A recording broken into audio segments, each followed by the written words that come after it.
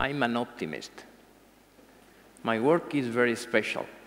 I help people to recover from neurological disorders that are considered to be incurable.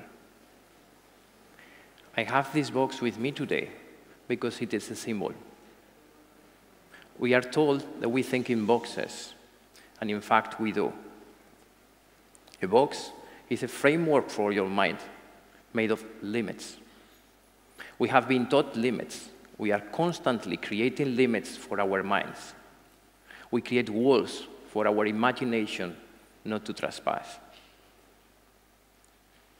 We have been expected the solution for neurological conditions such as Dystonia, Parkinson's disease, generalized dystonias, or even cerebral palsy to be a new drug or a new device.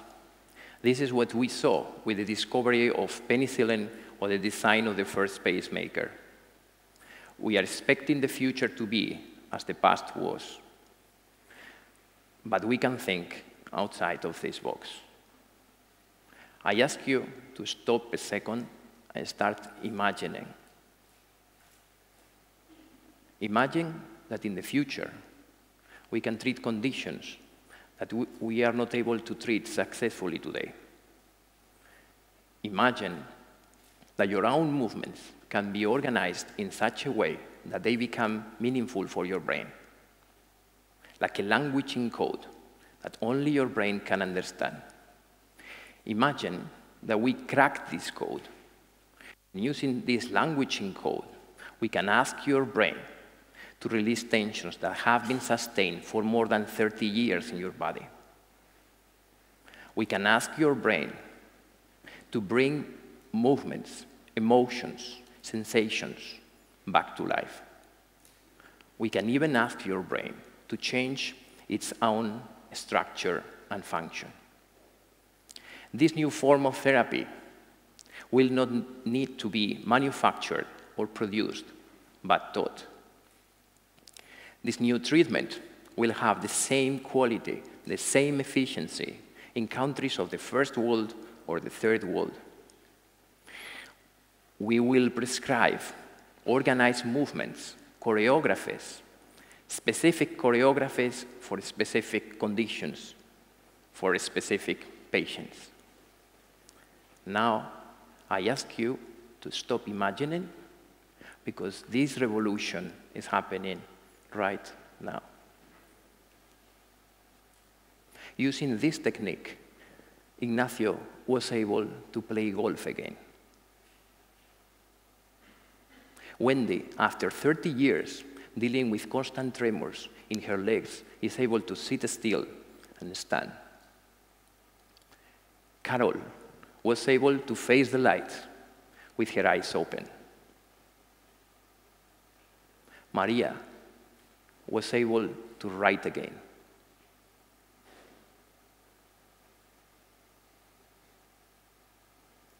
In cases like this, you can get results just in 4 consecutive days.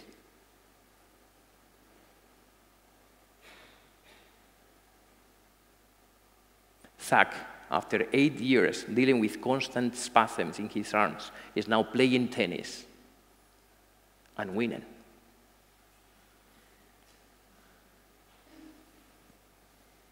For many different reasons, your brain can forget familiar movements, making it difficult for you to blink, walk, talk, eat by yourself, or write. The neural software can be degraded or missing.